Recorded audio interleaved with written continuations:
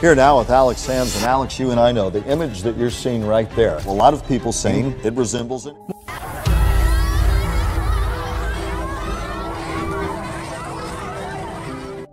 It's a pleasure to have you back on the Bible Mysteries channel. A peculiar sight in the skies last night caught our attention. Lately, we have been observing many signs coming from the heavens, seemingly without explanation. However, the Bible teaches us that Jesus Christ will return triumphantly to earth again. The Word of God declares that the second coming of Jesus will be personal, visible, and glorious.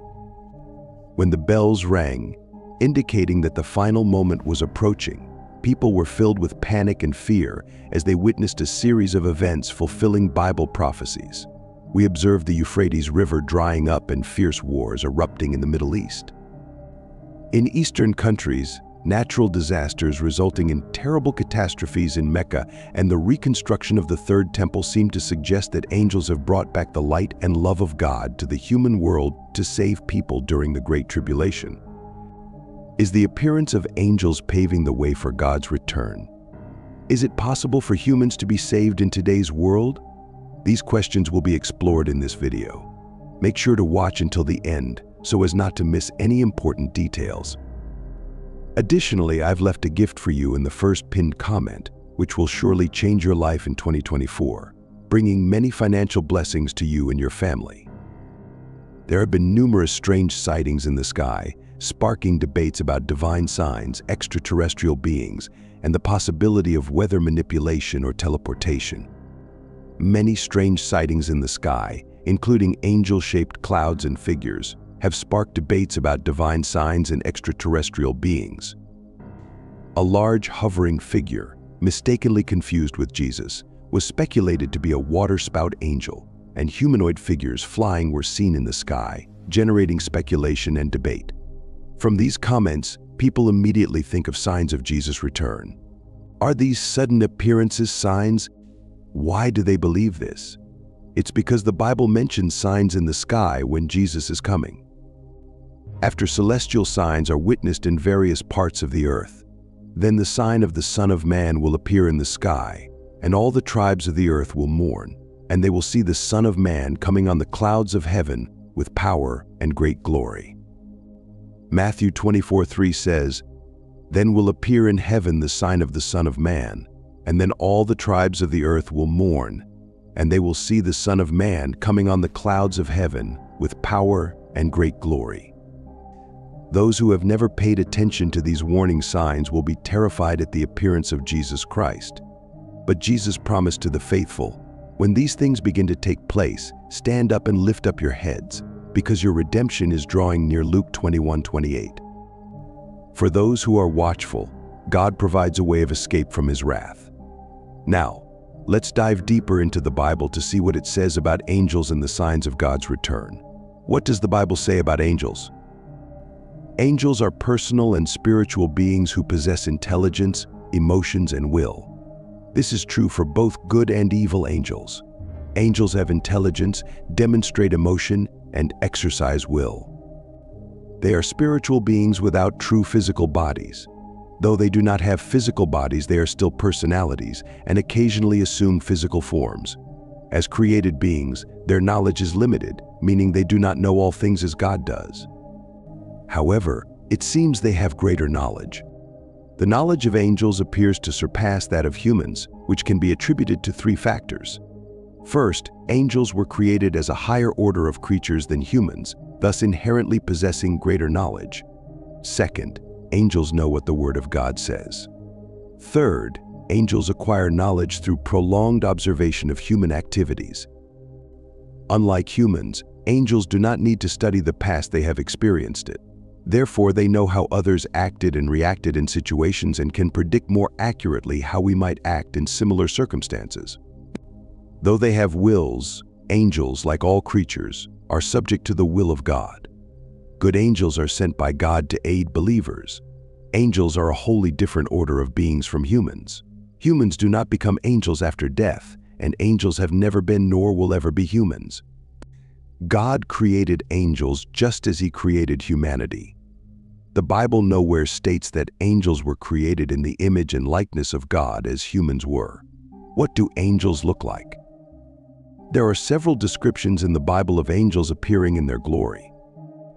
In Daniel chapter 10, we read the prophet Daniel's description of Gabriel. His body was like beryl, his face like the appearance of lightning, his eyes like torches of fire, his arms and feet like polished bronze, and the sound of his words like the voice of a multitude. The angel who rolled away the stone from Christ's tomb had a face like lightning, and his garments were white as snow. The guards trembled with fear and became like dead men at the sight of him. If you wonder if angels are real, yes, they are real and not products of our imagination. In Genesis, chapters 18 and 19, we read about the appearance of angels to God's servant, Abraham. God's angels can appear and disappear at will and are still real beings. Do angels appear to people nowadays? In the Bible, angels appear to people in unpredictable and diverse ways. A casual reading of Scripture might give the impression that angelic appearances were commonplace, but this is not the case. Today, there is a growing interest in angels, and there are many reports of angelic appearances. Angels are part of almost every religion and generally seem to have the same messenger role. According to modern reports, angelic visits occur in various forms. In some cases, a stranger prevents serious injury or death and then mysteriously disappears. In other cases, a winged or white-robed being is seen for a moment and then disappears. The person who sees the angel often feels a sense of peace and certainty of God's presence. Another type of visitation that is sometimes reported today is the kind of angelic chorus mentioned in Luke 2:13, where the shepherds were visited by a heavenly chorus while the birth of Jesus was announced to them. Some people have reported similar experiences in places of worship. This experience does not fit as well into the model, as it usually serves no purpose other than providing a sense of spiritual uplift. The chorus of angels in Luke's Gospel was announcing some very specific news. A third type of visitation involves only a physical sensation. Elderly people often report feeling as though arms or wings are enfolding them in moments of extreme loneliness. Certainly, God is the God of all comfort, and the Scriptures speak of God covering with His wings. God continues to be as active in the world as He ever was, and His angels surely are still at work. Just as angels protected God's people in the past, we can be assured that they are guarding us today.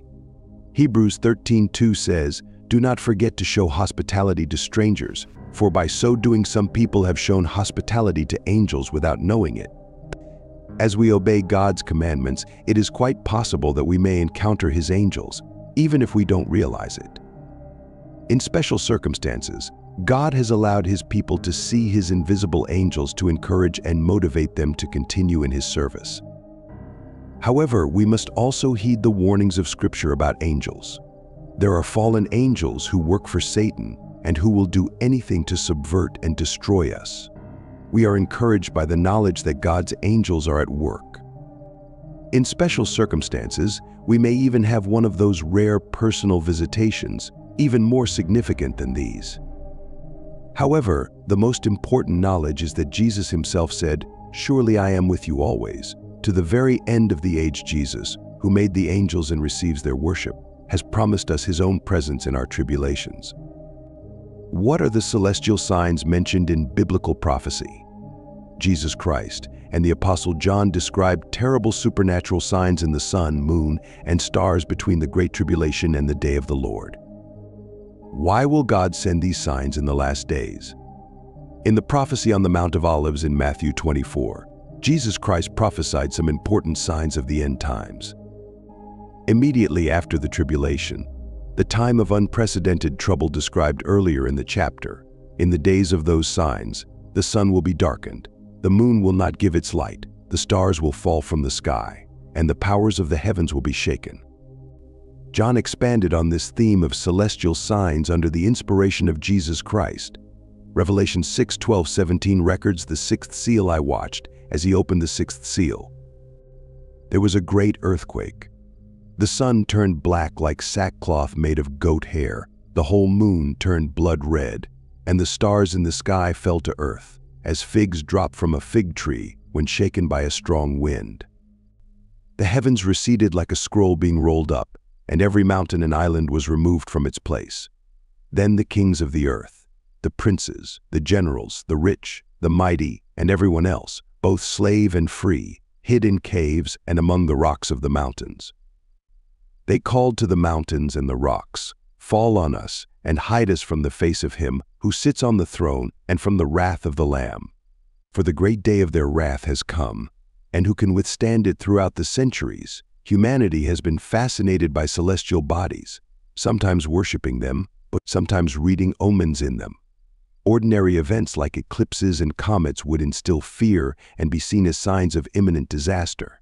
But modern man has mapped the skies and calculated eclipses and comet orbits. What would it take to grab people's attention today? It will likely take the spectacular displays of the celestial signs prophesied by Christ. All the temptations that constantly assail us are faced by us through worship, not only with symbolic gifts, but with our best gifts, offered through the church for which he sacrificed his life. We express our worship by saying, "Not my will, but yours be done." Oh, come, let us adore him, Christ the Lord. That concludes today's video. If you enjoyed this content, please give it a like and subscribe. Don't forget to check the first pinned comment. Your support is our motivation, and don't forget to turn on the notification bell to stay updated on the latest videos from our channel. Hope to see you in the next videos, and may God bless you.